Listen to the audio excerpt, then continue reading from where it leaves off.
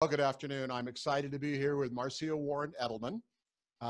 She is going to be a part of our conference in Lecce in June as one of our presenters. And I met you ever so briefly in Santa Fe, New Mexico about a year and a half ago, which is where you actually are from. So tell everybody a little bit about your background, where you're from, and how you got into the work that you're doing.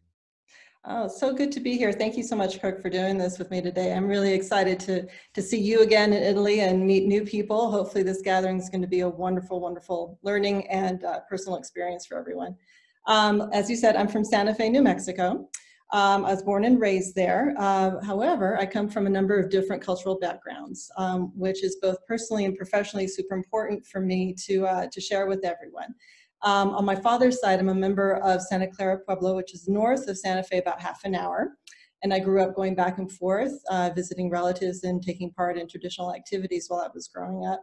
And on my mom's side, she's from Brazil. And she was, as she puts it, kind of an accidental immigrant. She meant to come and teach in the States for a couple of years and then go back. And then she met my dad in of all places, Lincoln, Nebraska, where they were both professors. Wow. I know. And so she ended up staying. But as a part of that experience, she took me and my brother back pretty much every year or two for a couple months at a time. And so I was deeply immersed in both cultures as I was growing up, as well as the Santa Fe, the culture of Santa Fe, which is quite different from the rest of the United States. So, you know, as a result, what that did is it instilled in me a great desire to learn about cultures, but not just on the outside, but a little bit on the inside too, because I was going in between them so often. So a lot of my educational and professional life was in search of kind of the ultimate degree or the ultimate job that blended, culture, identity, race, personal exploration, diversity as we call it now, right? But I came across, a few degree programs, but really what stuck with me was the experience I had at the Summer Institute for Intercultural Communication. And then my most recent educational experience was becoming a somatic counselor. So really learning how to go through the process of self-discovery, but working with clients to do the same and achieving health and wellness and personal growth. So you're not just a facilitator, educator of multiculturalism, you actually live it on a daily basis by your whole DNA. I mean, everything about you is multicultural, and absolutely. It's beautiful that that's the work that it's kind of become your heart's desire is to do that work. So let's talk just for a minute about the content you want to bring to our experience in June in Lecce. Let's talk about who is it for? Who would you like to see sitting in the workshop that you're going to be presenting? It's interesting. I've thought about that question. We have that question so often in terms of thinking outwardly of the work that we do, who's our audience? And I want to answer that kind of in a different way is that, what I noticed at the Summer Institute in particular, is that there's the type of person that comes seeking two things. One is connection with others that are similar to themselves, and another person, sometimes they're the same person, that's looking for different skills in order to walk the world that they live in, whether that's personal or professional. So I was really, given a chance to explore, working with people of both those persuasions in my one-day workshop at the Winter Institute in Santa Fe. And I really believe that people are at a point now where they don't just want the book learning, they want the personal connection, and they want to really learn about themselves so that they can then see that in other people. So I think the short answer to your question is that what I'm hoping is that that our conference in general, the workshops in general, but mine in particular, will attract people that are curious about themselves, the strengths that they have, as well as the challenges of being multicultural in a multicultural world. And they want to be curious about how to develop new skills that they can take with them in every walk of life. Well, you mentioned people that are looking for connection. And I always like to reference back to this when Lori and Antimo and I sat down and really started to lay out the foundation of our why we're doing this conference. 5 key pillars came to light. We talked first and foremost about vulnerability, which I think is critical to really almost any endeavor. You have to be willing to be vulnerable. And then story.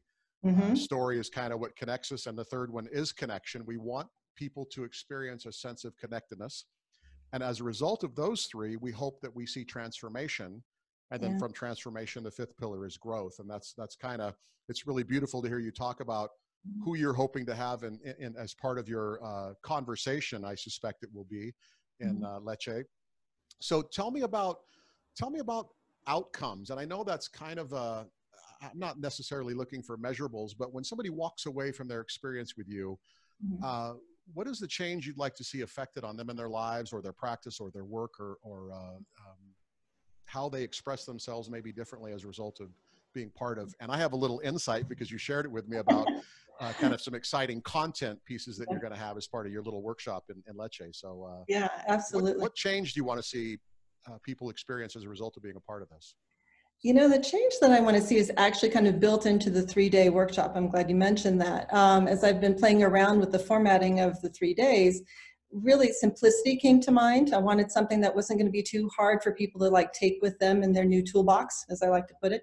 So really I'm formatting it around what I'm calling the ABCs. So the first day I want to talk about awareness. And since I am a somatic therapist, and that means a body-centered psychotherapist, I'm really all about sensation and how that's linked to emotions, memories, stories, and not just what we're feeling in our bodies, but what the environment provides to us as well. So the first day is really going to be about kind of flexing that muscle of awareness, nonverbal communication. You know, how do we interact with the world, right? And so I'm not going to give away any little tidbits because I already talked to you about it, but we are going to get out of the room. Let me just put it that way. We're not going to be stuck in a room. We're going to go kind of, you know, flex those muscles in other ways and with each other, right? And so the next day, which is going to be sort of our B day, is about beliefs and behavior. So how does the awareness that we've started to explore, you know, tie into our beliefs about ourselves, our identities, about others, you know, and then how does it affect our behavior, right? And we'll talk a little bit about the science behind that. You know, implicit bias is part of that. What happens, in our brains, the neuroscience of it, and the nervous system reactions. I'm also trauma trained as a therapist. So what that means is that, you know, a lot of times difference can mimic fear or danger. So we'll explore some of those things that our bodies do, right? And then just as a side note, that's been a big part of your private practice in the past. Very much. Yeah. And, you know, intergenerational trauma, historical trauma, you know, present day trauma, all those things, you know, how our bodies keep us safe sometimes gets overlooked in terms of how it affects our behaviors and our relationships with other people. So that's really important to touch on. And I want to make a note here that for anyone who's considering going, this is not a therapy session, will not be a group therapy session. Okay, I just want to be really transparent about that. We will have some discussions around that. But at no point will people be expected to go through a therapeutic process. Just want to give that disclaimer. Third day will be the C day, which is about change, right? But choices are part of the change.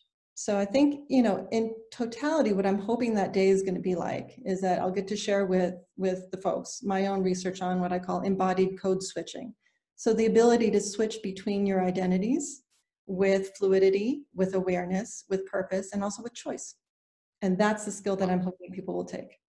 So it's really exciting. It's actually beautiful to hear you describe it in the way you did. And I'm so excited for the little piece that I know about the interactive component, where I think you really have an exciting 3 days planned for people who attend and are part of your workshop. Anything else you'd like to add about anticipation for this event in Italy? We're June 14th through the 19th in Lecce, Italy, southern Italy, a town that I've had the privilege of traveling to with Antimo in the past, and it's just a beautiful city in southern Italy. Anything you want to add as far as anticipation of the experience? Yeah, you know, what I really encourage people to do is, you know, I know we hear this catchphrase all the time, thinking outside the box, right? But it's not just an invitation to do that. I think there's a real imperative right now for, you know, experiences like this to be interdisciplinary.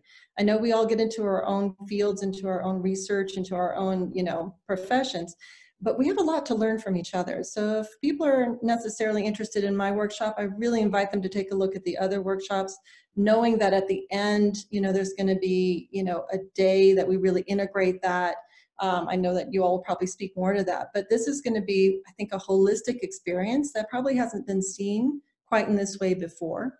And I think I want to give a little shout out to the folks that might be interested in my workshop in terms of multicultural identity. I truly believe it is a superpower that the world needs right now. I know I sound really big when I say that, but you know, we need, you know, the kind of skills that people who have grown up between different cultures with different identities have just innately done. And it may have been pathologized in the past, but it's truly a strength. And that's what I'm hoping people are going to be able to see and take away from at least my workshop and hopefully the whole experience. Well, I can't think of a time. I mean, I've only been around for a little over half a century, but I can't think of a time in our world that needs that message more than it does now. And it seems like we're standing on the precipice of kind of strongly and radically leaning more towards that Mm-hmm. strength, that superpower, Yeah, or fearfully away from it. And absolutely. I think we're at a seminal moment in history right now. I Well, agree. I can't thank you enough for your time. I'm really looking forward to seeing you in Southern Italy, and I appreciate your time today. Thank you so much. And I really enjoy meeting you, talking with you again, and can't wait to meet everyone that's going to come in June. I know it's going to be a great gathering. So It'd be looking forward to meeting fantastic. people in person. Yep. Thank you very much. Thank you. We'll talk soon. Okay.